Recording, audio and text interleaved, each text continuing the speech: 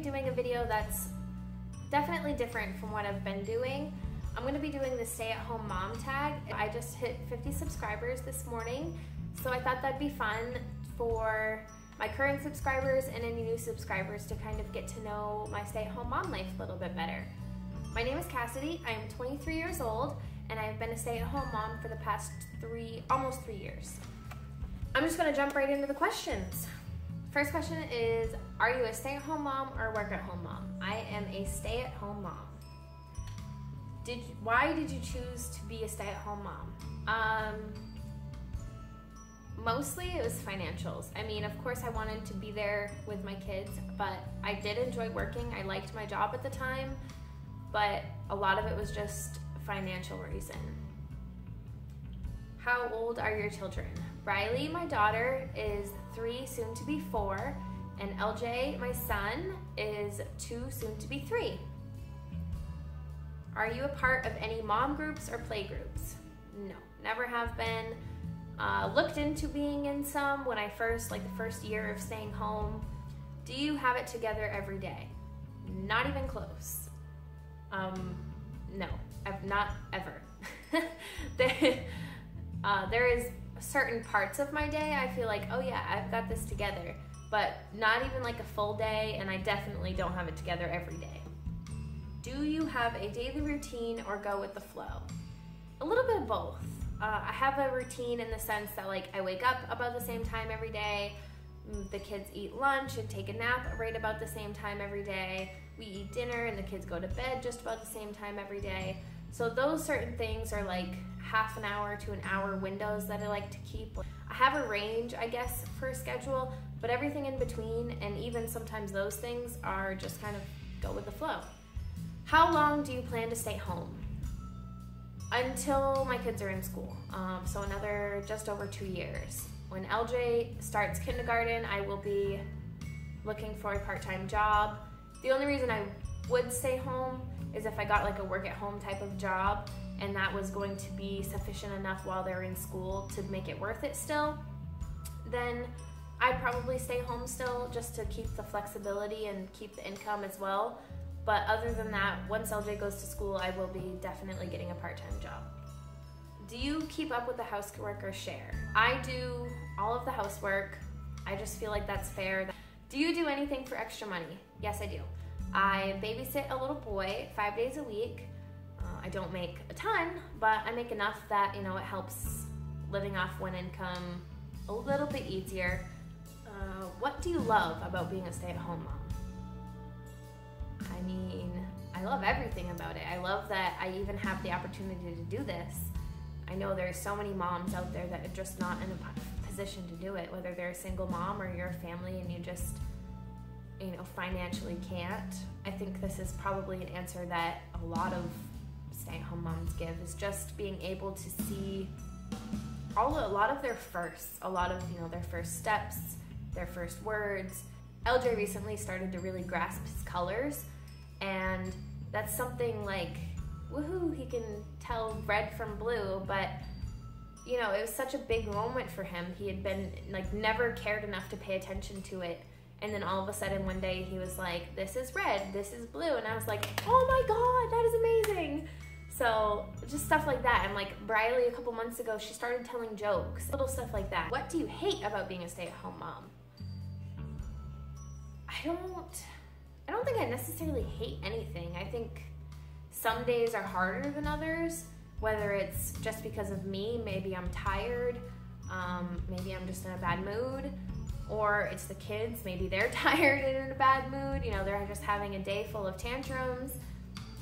I'd say one of the hardest things adjusting to being a stay-at-home mom, like I never hated it.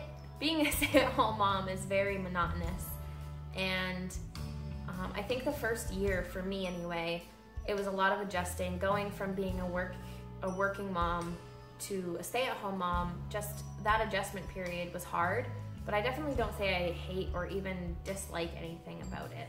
Did you know you wanted to be a stay-at-home mom? Not even a little bit. I worked for the first year of Briley's life until I had LJ, and I was okay with that. We had JT's mom was watching her during our working hours. We were paying her, but not nearly as much as we would a daycare.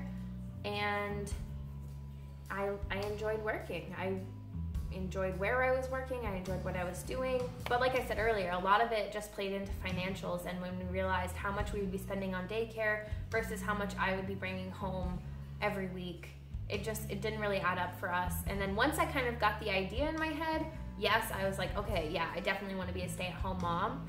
But it wasn't something like as soon as I became a mom or as soon as I knew I was pregnant with Briley, I was like, oh, I want to be a stay-at-home mom so bad. Like, I didn't have any interest in it, but I am so grateful that I am able to do it. And that, you know, I took the opportunity, because I obviously could have kept working and, you know, brought home that little bit of extra money, because it helps, you know, every little bit helps. But I'm so glad that we're able to make it work the way that it is right now. What does your partner do for work? He is an assistant manager of a retail store, I guess you call it. When do you shower, morning or night? Night. Just about always. Do you put on makeup every day? Nope. Probably once a week. Maybe. Do you style your hair every day? If this counts as styling, then sure. Otherwise, no. Do you work out and when? Not anymore. What is your cleaning schedule like? I do what I can when I can. Basically, no. I mean, it's kind of like my daily routine. It's kind of, I have certain things that I try to get done at a certain point in the day, and everything else just kind of falls in between. Do you have alone time with your significant other? Yes. Just about every night when we put the kids to bed, you know, we have a couple hours before we go to bed or before one of us wants to get up and do something that we try to spend together. Or we'll do that stuff before and then hang out afterwards. But I'd say most nights we have alone time once a week or every other week or so. I'll put the kids to bed and we'll go grocery shopping instead of everybody going. You know, we like to do that because it's family time, but it's grocery shopping. So if we can get it done, you know, Saturday night instead, and then leave Sunday open to do other things, then we try to do that, and it gives us a little bit of special time. JT's parents just watch the kids for us. They're usually sleeping, or if Briley's not sleeping, then she hangs out with them. Do I have me time? Same sort of thing, I guess. When we're either done spending time together and, you know, JT likes to play his PlayStation games and whatnot, you know, after an hour or two of just hanging out and watching the show and whatever, sometimes he'll get on his game and I'll just sit in bed and watch YouTube. That's like my me time. Or I'll fold laundry and watch YouTube, and that's my me time. So I consider that to be my me time, because being a stay-at-home mom, you are literally on demand 24/7, and if I can have, you know, an hour of my time that is just for me, even if it's folding laundry, you know, I'm watching a YouTube video that I want to watch. The kids are sleeping, so I'm not having to do anything for them. So yeah, I do get me time, and, you know, once in a while I will go to the store by myself. You know, it's only like a 20-minute ride there and back, but sometimes that's just enough to kind of take a breath and reset and just, you know, be better, I guess. So that's all the questions I have. That went quick. That was quicker than I thought. I'm really excited that I hit 50 subscribers. I know it's not a ton, but it's a lot to me, and it means a lot to me. So I just wanted to say thank you, and I thought that this would be a really fun way to have my current subscribers get to know me a little bit better. If you want to see more sit down Q&A type of videos, let me know. Leave a question in the comments below, and maybe when I hit 100 subs, I will do like a Q&A style video. Don't forget to give this video a thumbs up. Please subscribe if you haven't already, and I'll see y'all next time.